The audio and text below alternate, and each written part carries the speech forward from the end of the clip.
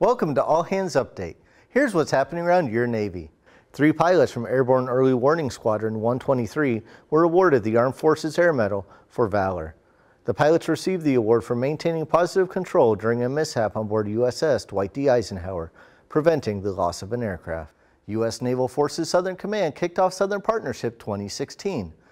Southern Partnership is a humanitarian training and partner building mission that enhances regional stability and security in 4th Fleet. America's Navy visits Des Moines, Iowa to give residents an opportunity to learn about the Navy. The Des Moines Navy Week will kick off at the Iowa State Fair during the Veterans Day Parade. The Navy Week demonstrations will include exhibits from Navy divers, Navy medicine, and the Naval History and Heritage Command. You can read more about what's happening around your Navy at Navy.mil.